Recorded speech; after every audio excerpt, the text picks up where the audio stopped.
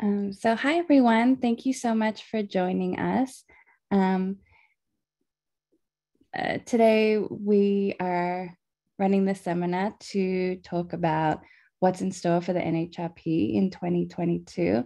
I am Mickey, the Development Director at the NhRP.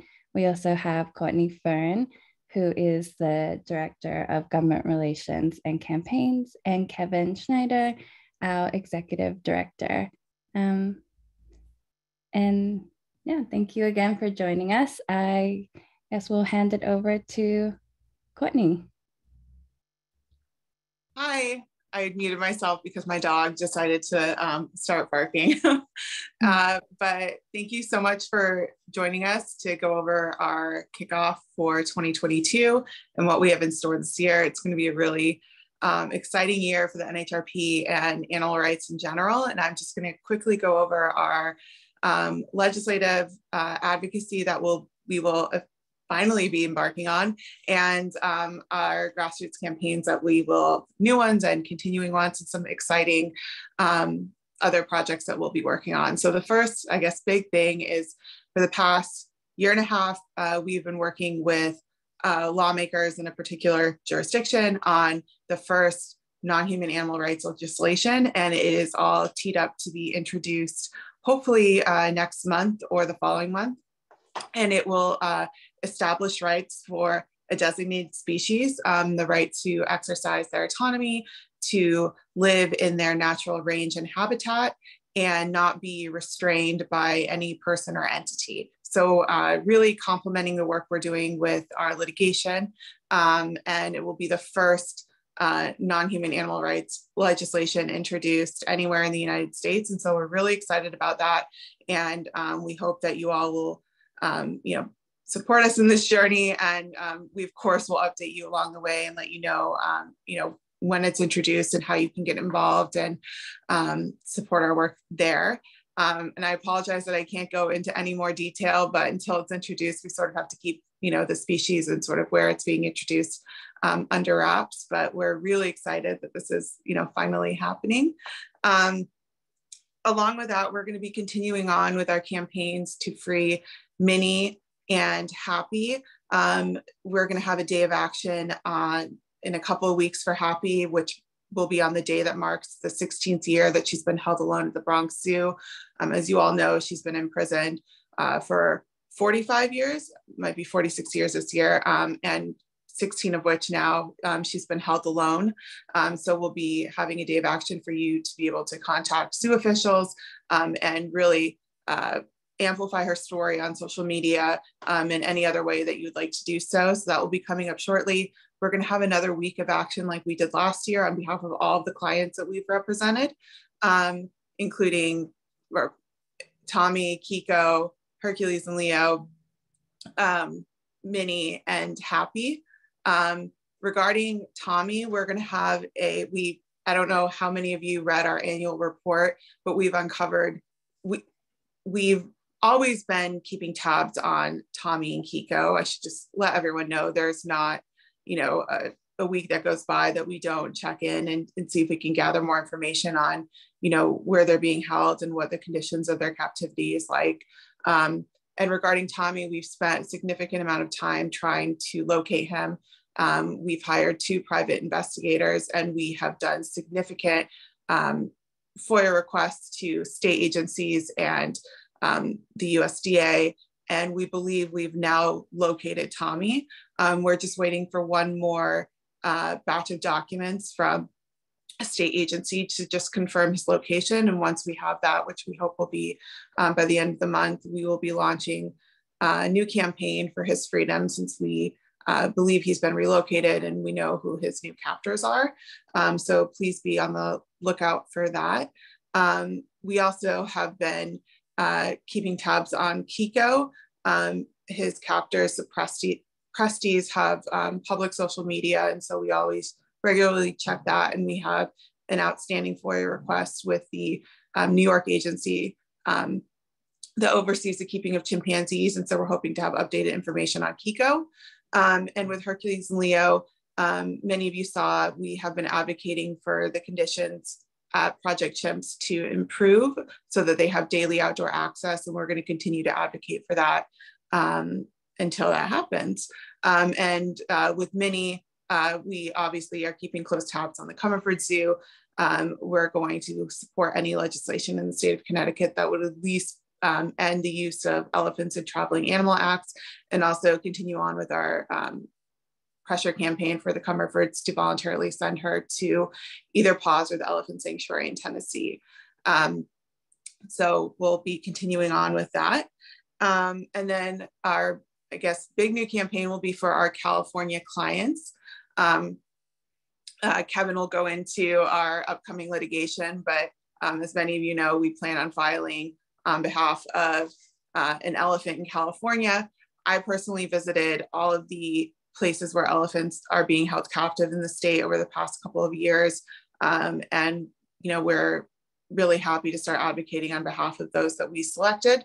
And we will have a strong campaign to correspond with our litigation to put pressure on the captors to send them to a sanctuary.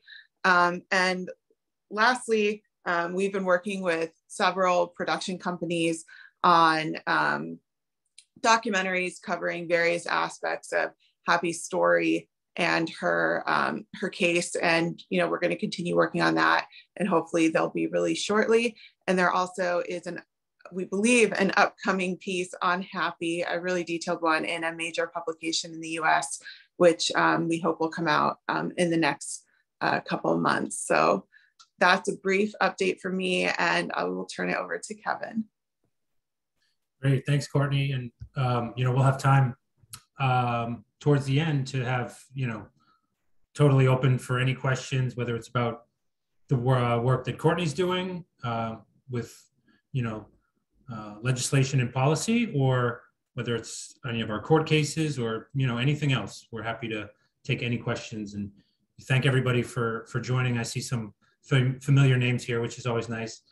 So I'll jump right into it, because we have, from our legal team perspective and really the whole organization, I think this is our most, really by far, our most ambitious year yet in terms of what we're planning and hoping to have filed over the course of the next 12 months.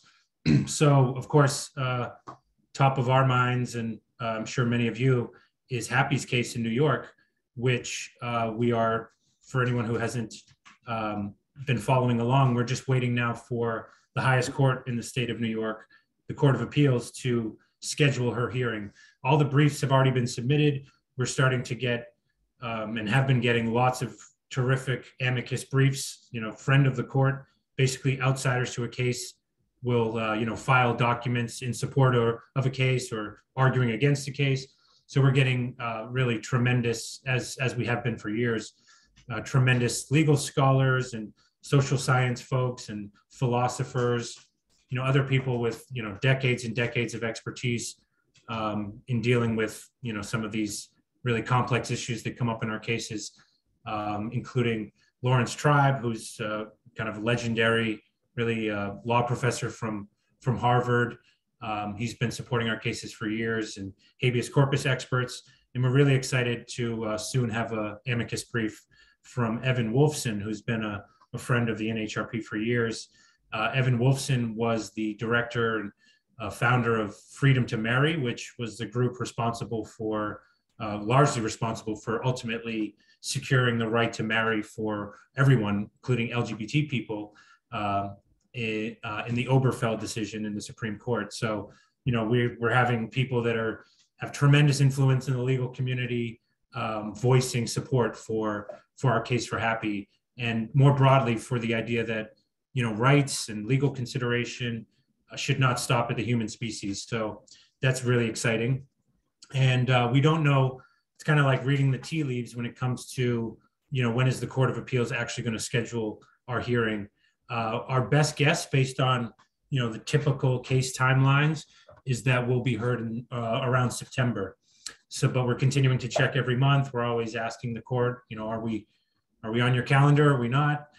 We try to be as polite as possible, of course, but they, you know, they're very open. It's just, you know, these things take time, unfortunately. Although the good thing we do know from, court data and their own reports, once they actually take up a case, it takes a while for it to get, heard, but it's usually within a month or 2 months, 1 to 2 months, that they turn around an opinion. So we're very hopeful that before the end of the year, we'll get the answer on Happy's case. And, of course, we can't, it's so hard to predict, it's really impossible to predict what the judges will do. There's, since the time we filed to have Happy's case heard, I think there's been 3 or 4 new judges on the bench. At least 3. Most notably, some of you may know the name Judge Fahey, who's been extremely important for our cases in New York. He's a member of, or formerly, he just retired. He was a member of the Court of Appeals, the highest court in New York. And he was really instrumental almost 4 years ago, issuing a concurring opinion in Tommy and Kiko's cases that, really for the first time, we had a American high court judge saying basically that we're right and that animals, we really need to, the legal system needs to really grow up and, finally reckon with the fact that, we're not the only species on the planet that need and really should have legal rights. So suffice to say, there's lots going on in Happy's case. It's surely to be like, we think, a real spectacle. We're hoping, of course, that COVID permitting, it can be a hearing that, the public can attend. The Court of Appeals has been doing that. But in any case, it's going to be recorded. They stream things, I believe, live. So everyone will get to see it, which is for us, kind of the most important thing of this. So everyone can get an eye into the, process of these courts and when they're deciding cases like Happy's. So that's, like I said, we're hoping September, the Happy's case will be heard. And then in the next, I want to say month or 2, we are finally going to file our first case in California, which we've been working on for a really long time. I won't go into all the complexities, but one of the, as you might imagine, kind of complex parts of it is selecting the right, perfect kind of first client, making sure that they have a place where a sanctuary that can take them in, so that we're actually asking the court to issue like real substantive relief, send the individual to a sanctuary.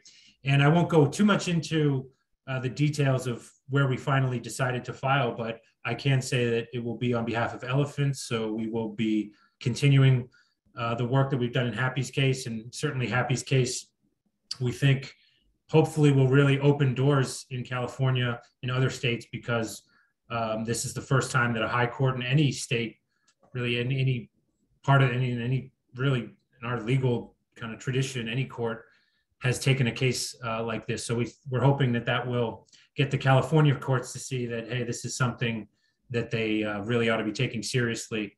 And we have some indications that California will be a little more hospitable to us than perhaps some other states have been, including the fact that it's been about 4 or 5 years, we were contacted by a clerk on the California Supreme Court, the highest court of California.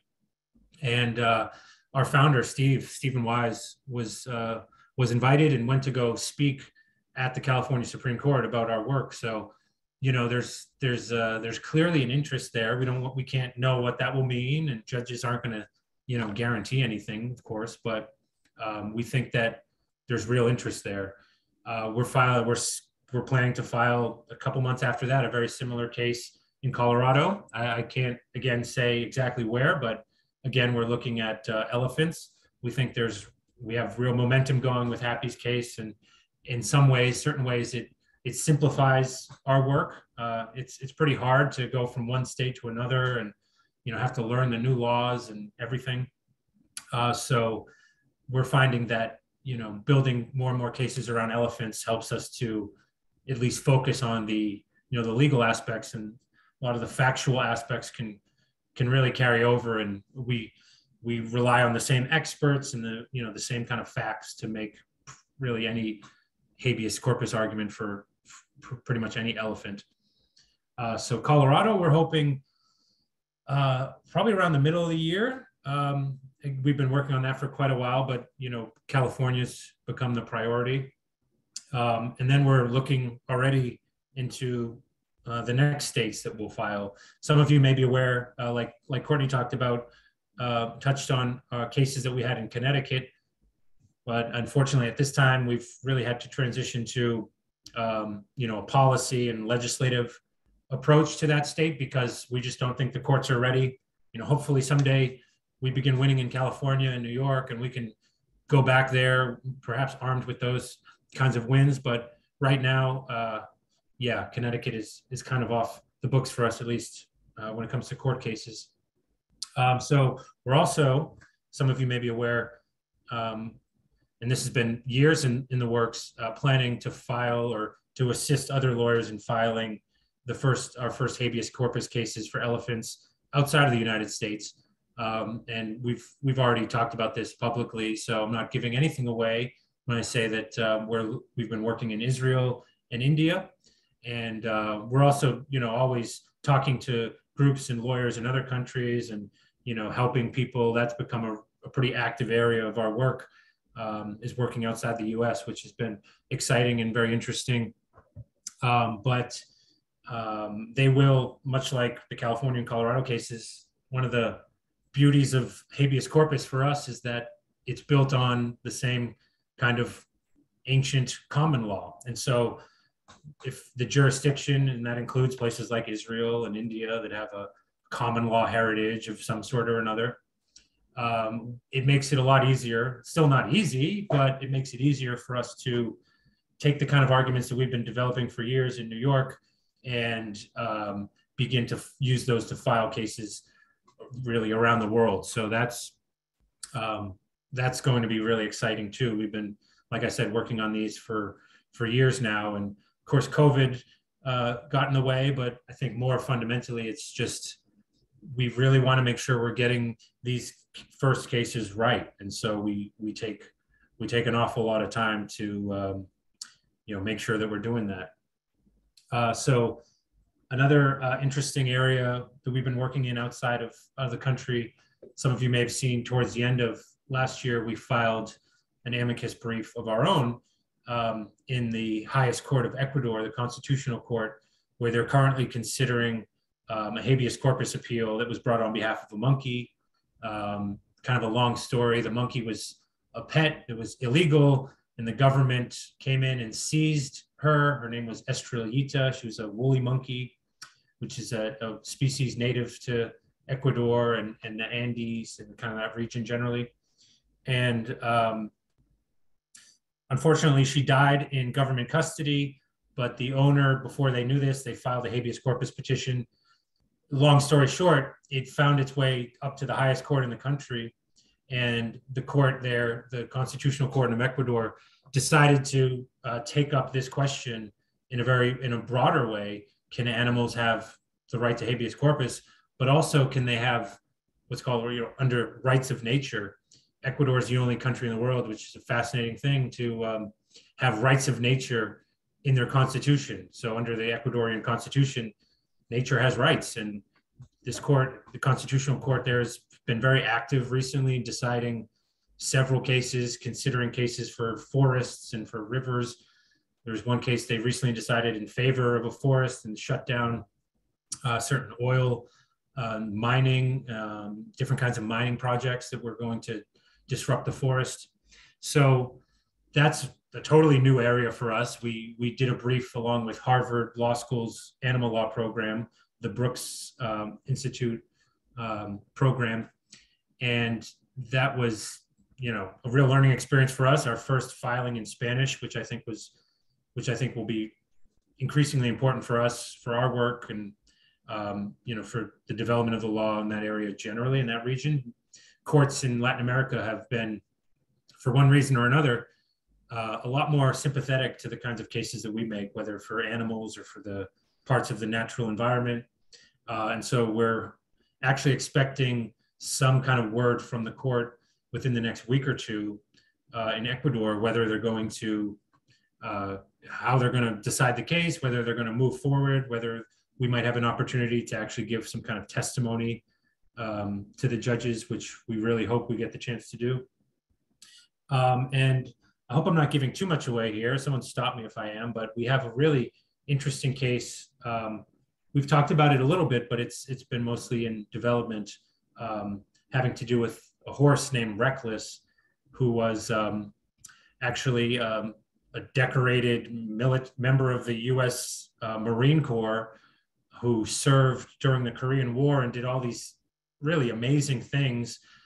She would run up and down hills and carry wounded soldiers without anyone directing her to do so. And she would, carry munitions, hundreds of pounds up and down hills while she was being shot at, and managed to survive that and got back to the U.S. and was decorated. You actually had, there's photos you can find if you look this up. Reckless, thousands of Marines that are standing there watching a horse be decorated with, like a Medal of Honor, basically.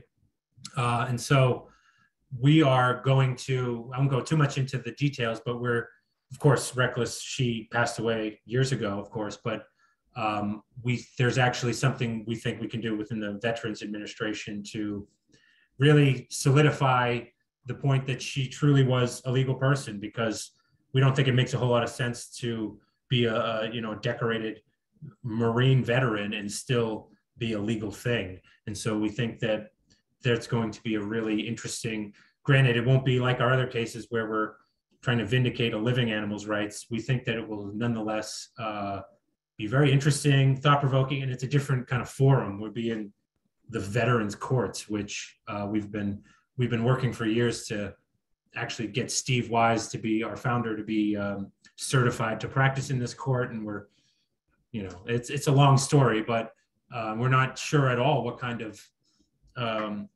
reception we'll get. But, there's a surprising amount of sympathy. And I mean, the Marines, they're the ones that actually gave her this medal to begin with, made her a sergeant. She's Sergeant Reckless. So, beyond that, beyond all the court cases, we're constantly working on, law review articles and journals and academic writing and presentations, and basically educating the legal profession as much as we can. We think that's vital to what we do. And also more of these amicus briefs. So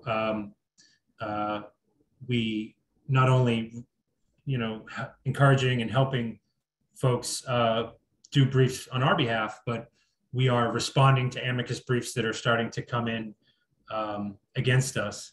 And so actually just a week or two ago in Happy's case, the AZA, which a lot of you may be familiar with, the American, Aquariums and Zoological Association, I think I got that right. They're basically the trade body that gives a gold star to, certain zoos and says that they meet their standards of care and whatnot. But in reality, basically just act as a bully pulpit for, the zoo captivity industry to essentially, well, in our case, attack what we're doing and say that basically zoos have the best interests of animals like Happy's, that they are, the best places for them, that ruling in our favor, if the courts do that, that would set a bad precedent, and that it would set back conservation efforts, all these different kinds of arguments that are, not directly part of our legal case, but, that we understand are important for, for the general public, but also for the judges, because, they're making a common law decision. And part of making a common law decision is trying to take into consideration all different kinds of factors. What does society think? What does science say? How has public morality evolved over the decades and generations? And when it comes to our issue, we think we have a lot of evidence that we are, argue forces the courts to really finally address the issue in a serious way. So I'm seeing all kinds of chats and kind of comments and questions pop up. So maybe I'll stop there and we can, start looking at some of those. Yeah, I'm seeing one. I'll just jump in real quick and say I see the first one is about Patty. So we had all kinds of legal reasons. We've been burned before when we file on behalf of more than one elephant at once. So we really, we're arguing for Happy. at the time we filed, she was being held alone, whereas Patty was not. That was part of the consideration, but the bigger consideration is we wanted to, if we lose Happy's case, we want to preserve the ability to file another case. And we also believe that if we are able to prevail and win Happy's case, that it obviously would put us in a much better, stronger position to file cases or demand other elephants in New York also be sent to sanctuary.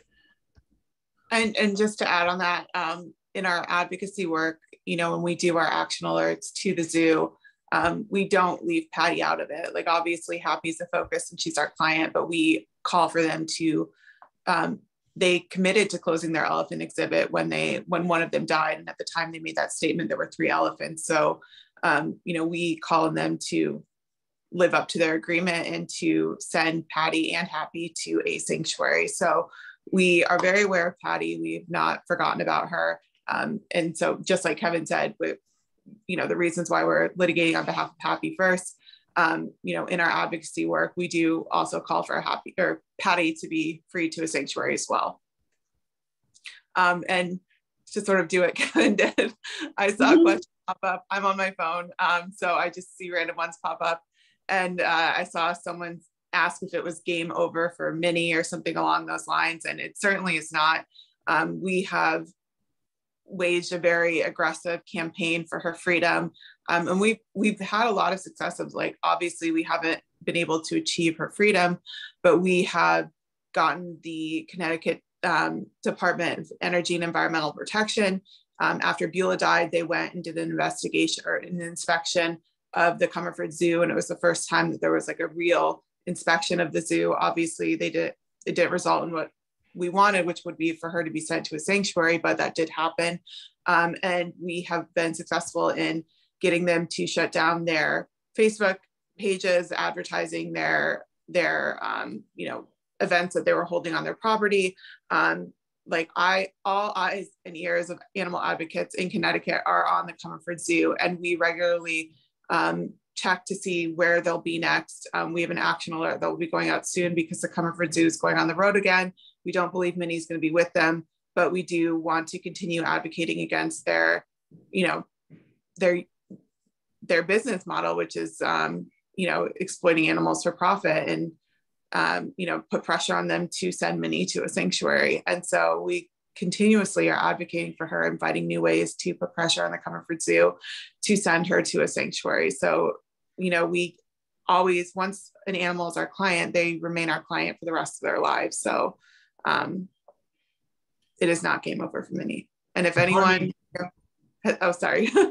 No, I was also going to give you kudos for, continuing. I don't know how much detail we can go into really, but, always staying on top of any legislative efforts in Connecticut, because we have been able to, break through with some elected officials and get them to really, in one way or another, take up Minnie's cause and the cause of others in Connecticut. So, and I saw Jill says, I'm sorry about Connecticut. It's not a unique issue. I don't mean to single out Connecticut. This is a prevailing idea that exists throughout the world. So we have to, some people, they were kind of in the unfortunate position of being one of the first courts that was asked to do it. So I have a little bit of sympathy, I'll put it that way. Just a tiny bit. Yeah. And an important thing that anyone, wherever we file, like especially in California and when we go to Colorado, if you live in a state and when our legislation is introduced, if you live in a state where, our clients live and you live nearby and you see something, you can be, an advocate for them yourselves.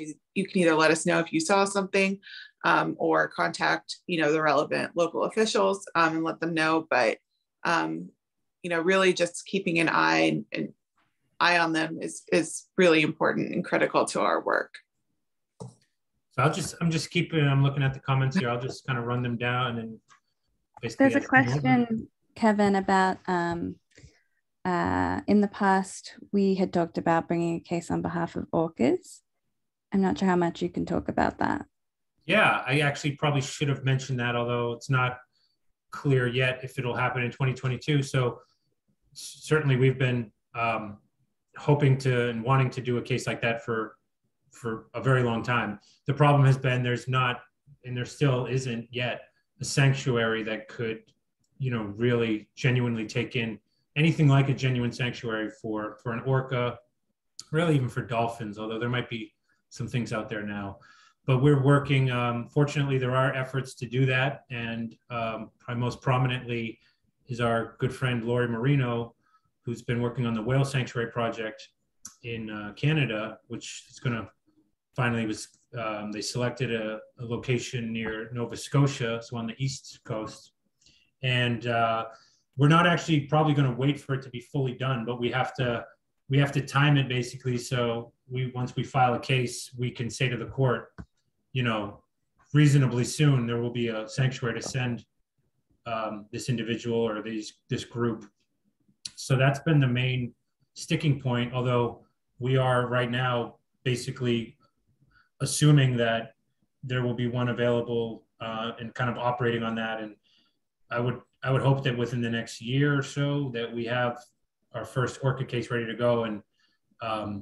And certainly, without getting into too much detail, we're hopeful that while we're also doing that, we're continuing to, like Courtney talked about, and she's heading up, looking at any kind of legislative avenues to do that as well. So we've been a little quiet when it comes to orcas, but that's not because we're not, actively preparing to file something. So we're hoping, like I said, within about a year that, there's a sanctuary that's at least close enough where we can actually file a case.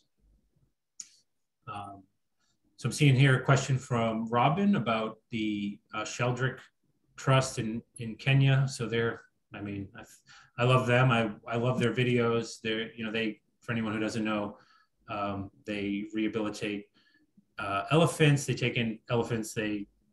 And I think what's most kind of inspiring is they find they have the ability to rewild them in some cases.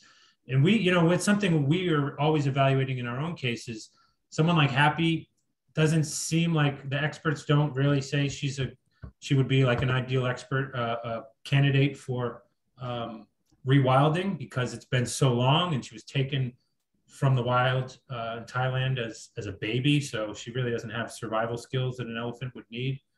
But in some cases, it could be possible. We would certainly always open to that. But in some cases where an elephant hasn't been in captivity for as long, that is more of an option. And as we start to work internationally, we're hoping that before too long, we're actually able to send African elephants back to Africa from various countries, whether it's in India or other parts of the world where they've been sent to. Often, what you see is that as diplomatic gifts.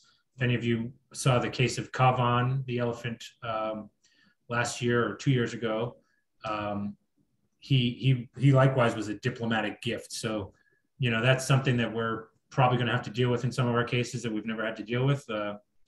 Having a country basically reject a diplomatic gift adds a whole other layer. But, we're very hopeful that, groups like them could, into the question about them doing amicus briefs, that sort of stuff we think is going to become increasingly important for us, for sure.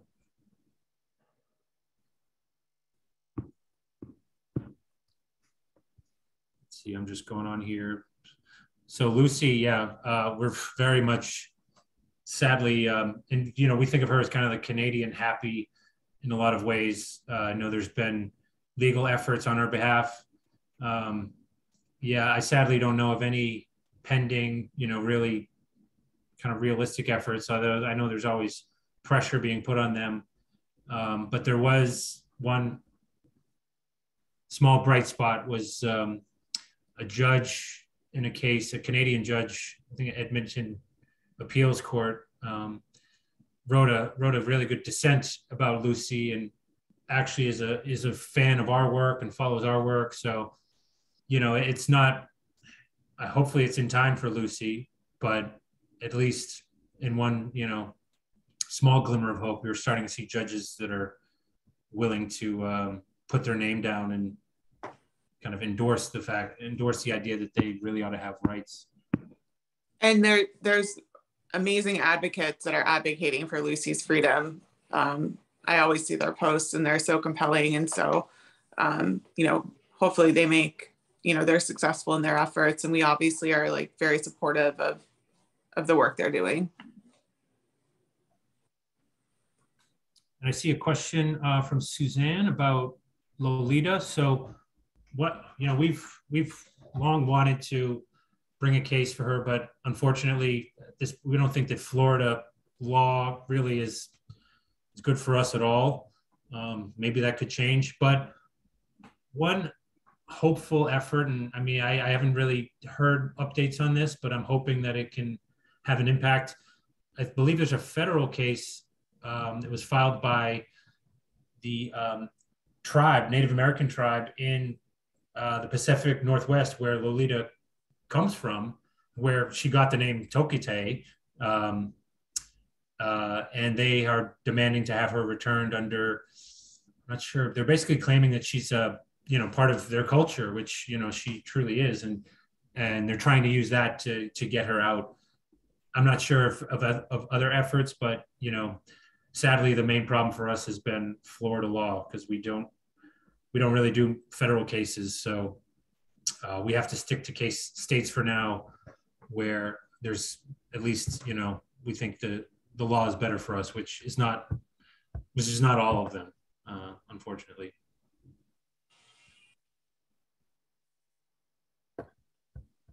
And I see a question about Sri Lanka. The case K-Van that I mentioned, the elephant, he was actually a diplomatic gift from Sri Lanka to Pakistan, and we played a small part in urging the judge in Pakistan not to send him back to Sri Lanka, because we said, yeah, that's where he came from, but it's not a good place for him to go. And fortunately, the judge decided to send him to Cambodia instead.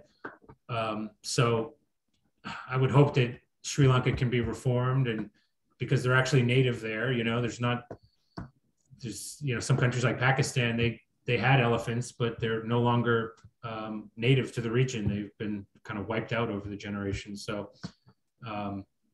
one would hope they could be helped, but it's a big challenge. I don't know the name of the judge. I can try to find the name of the judge. Maybe we can get that sent around from Lucy's case, but I'm not coming up with it off the top of my head. There's also a question from Jill about our work in India, and if we're working with Wildlife SOS. Yeah, so we are definitely, we know about them, and we've been going back and forth with them and different groups in the country. But it's not our hope is that, because I believe they operate perhaps a sanctuary in India, but since we're representing or planning to represent African elephants, of which there are 2 that we know of in India, they really don't belong in India, right? So if it's possible to have them go to a sanctuary in Africa, we think that would, where they can be with other African elephants, we think that would be the ideal. And so that's what we're looking at now, but that's very much going to depend on all kinds of circumstances, you know, what the sanctuary aspect and the logistical aspect, which is not directly part of a legal case, can be very challenging, as you can maybe imagine.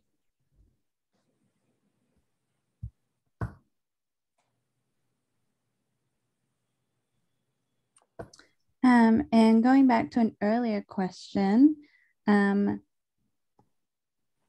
lady asks, have you heard that the European Association of Zoos and Aquaria is proposing slaughtering some of the Western lowland adult male gorillas into existence and then held captive in European zoos in a practice that's becoming known as euthanasia and zoos. What do we know about this, and can we help in any way? So I'm sure Courtney can touch on this too, but, you know, I was just talking about the the AZA, this is just their European kind of equivalent. Canada has one. You see them, there's like a global one, WAZA, I believe. So it doesn't really surprise us that they treat animals in this way, as disgusting as it is. It sadly doesn't surprise us because we've seen it with elephant, we've seen it with all kinds of species. I mean, you really look into what zoos do, they trade animals around like they're Pokemon. Like, I'll give you one elephant for 3 seals and a giraffe. And when it comes to, their supposed mission of conservation, well, it sure seems to, run into the rocks when they suddenly find themselves with, quote, too many animals or whatever their issue is. And so, this is, I think, just endemic to zoos and their whole business model. And I think hopefully by putting on a really vigorous case against one of the most prominent zoos in the US, like we're doing in Happy's case, and that like we'll do in California, like we'll do in other places, my hope is that it really gives, advocates in Europe and other parts of the world kind of the ability to really use those or similar arguments, because this kind of stuff in one way or another is happening all over the world. Courtney, you want to talk about that? Yeah, I don't know. I read or I saw an article about the issue or the plans for the gorillas, but I don't know enough about it to comment on why they're doing it. Obviously terrific, but I think, like what Kevin said, it sheds light on sort of the falsities of what the zoo says as to why that they hold animals captive. They claim it's for conservation and to help survival of the species, when in reality it's just to repopulate their captive population to be able to exploit them for money.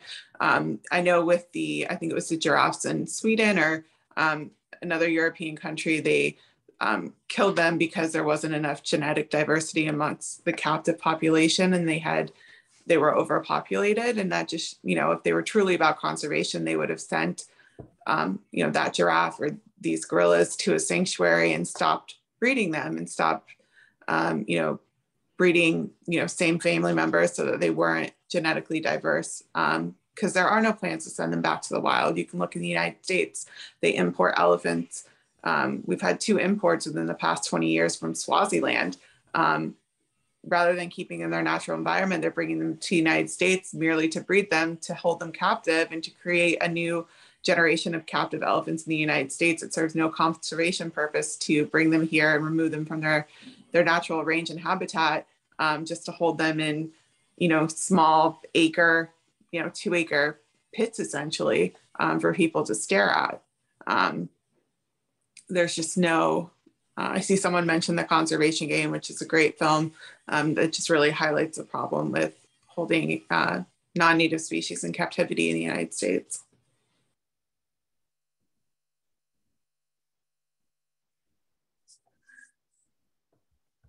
Nikki, I don't know if there's another.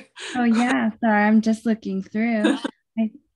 I believe we may have actually answered all of them, but please feel free to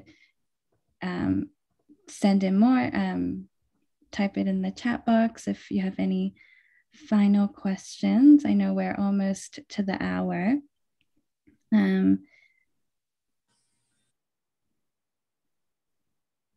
I think it was, so in the Lucy case, I believe it was Chief Justice Catherine Fraser, Fraser.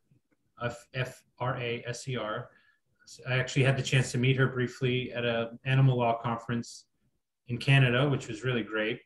So she actually wrote a 42-page dissent in that case, where the court basically threw out Lucy's appeal. So that's her name, and she really, I definitely recommend trying to find it because it's quite good. Great, thanks for looking that up, Kevin. Robin asks, the San Diego Zoo claims to prevent species destruction. Courtney, I think this is a question for you. What is our view on that? which species? I think, you know, I've seen them get credit for the condor. You know, I don't know if they claim that they did like captive breeding of California condors. And yeah, and I should say I'm based in California. So there were zoos like the LA Zoo, I know specifically. I'm assuming probably San Diego was involved in helping the what is it? helping the California condor by doing a captive breeding program. And so, programs like that where you're helping native species repopulate and then sending back into the wild is a positive thing. And we definitely applaud zoos for doing programs like that, because that definitely is helping that certain species, their survival in their natural habitat and range. But with respect to, gorillas, elephants, the San Diego Zoo does not have chimpanzees, but they have bonobos. No, that, holding them captive and breeding them is not helping the survival of the species in the wild. It's helping the survival of the species in captivity. And that's not what conservation is. yeah, I think that's right. And, in all of our cases, Happy's case, all of them, we're often asked if this is like an attack on zoos, or it's treated by the zoos as an attack on them. When in reality, we're just talking about elephants. There's many cases they need to be addressed in their own turn. So we're not necessarily saying that. I mean, I personally think that the better option is what some other countries and other places are already doing, kind of transitioning to rehabilitation centers, so that, kids and stuff can go there and still learn.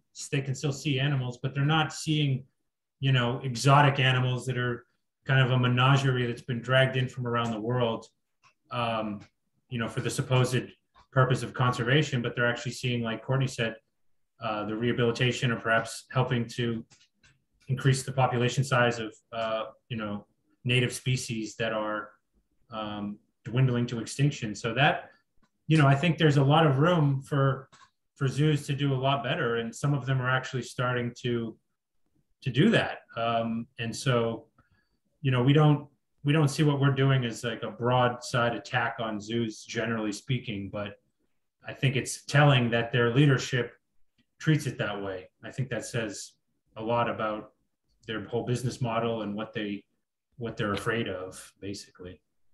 Yeah, and the species we're advocating for, the science, as we, present in our cases, show that they do not, do well in captivity. They need to be free. And that's, one of the arguments we make for why their rights need to be recognized and protected. Like Kevin said, they try to make it really broaden out what our arguments are when they're actually quite narrow. And we're advocating, like with Happy's case, for Happy.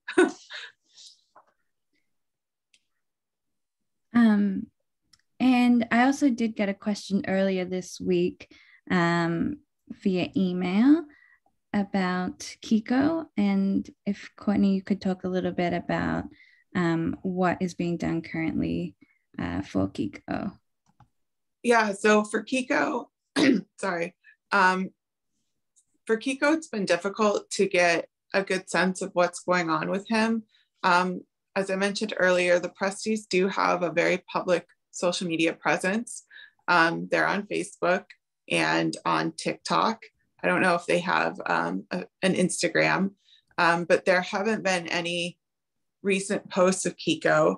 And I also regularly check the USDA APHIS's inspection site.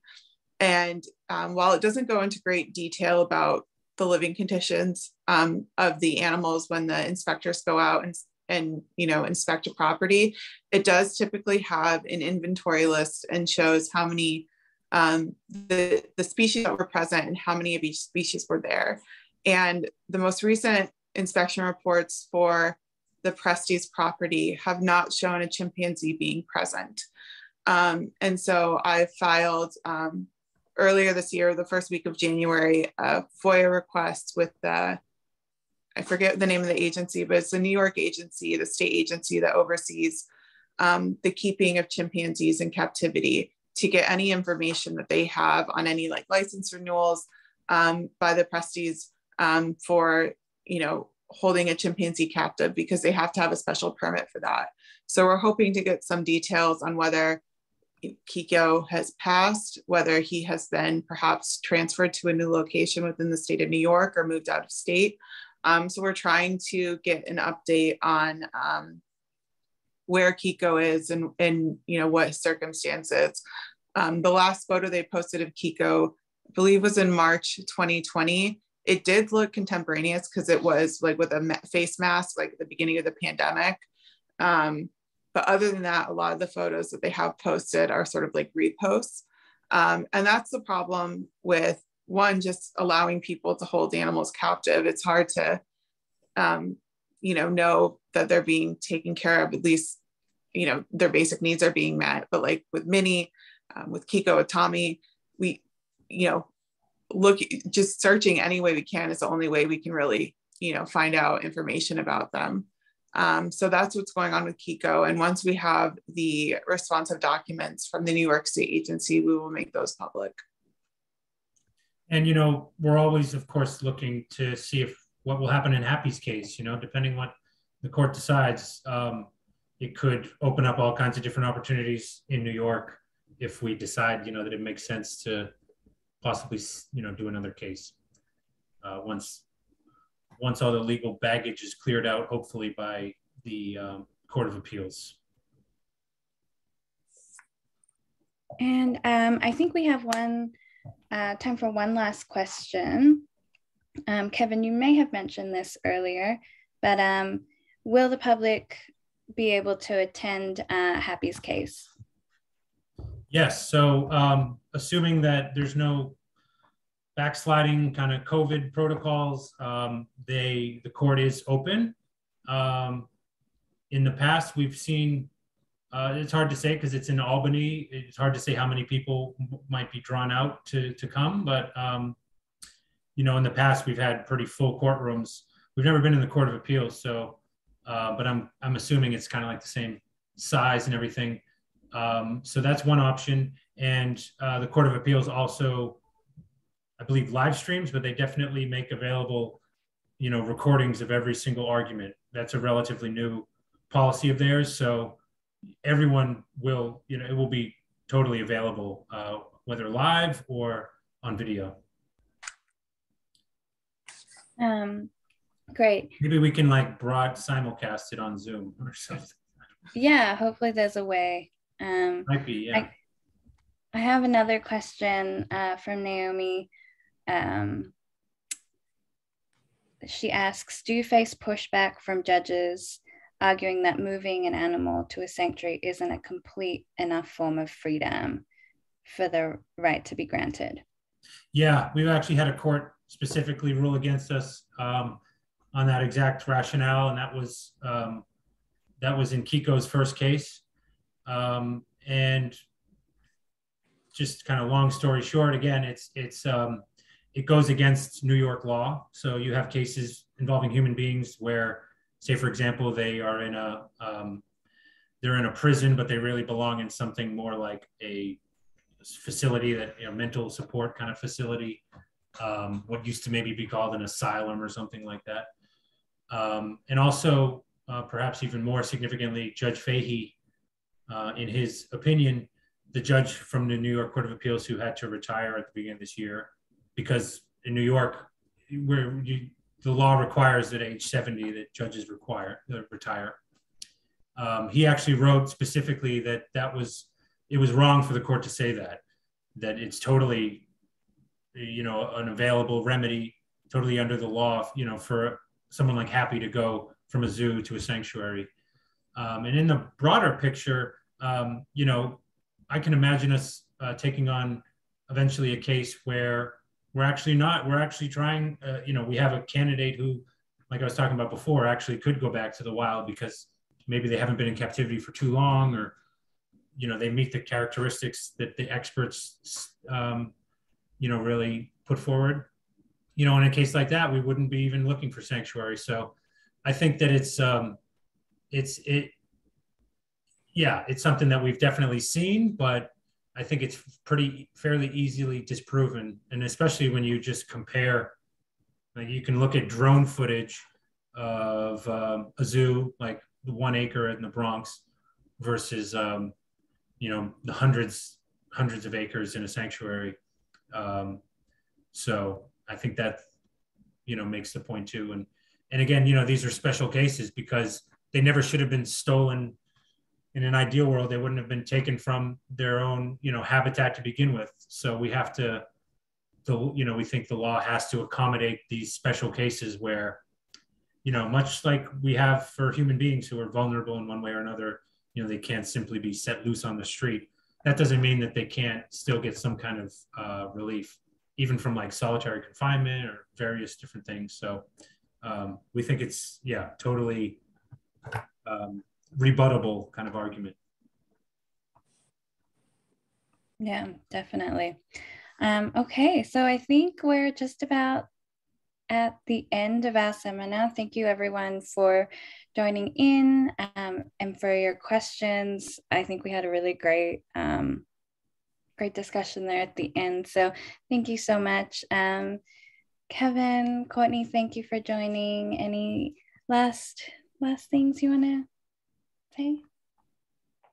Just thank you so much for joining us and for all of your support. And please be on the lookout on our social and emails for when we launch our legislation or it's introduced, and for the upcoming campaigns and actions you can take for our clients.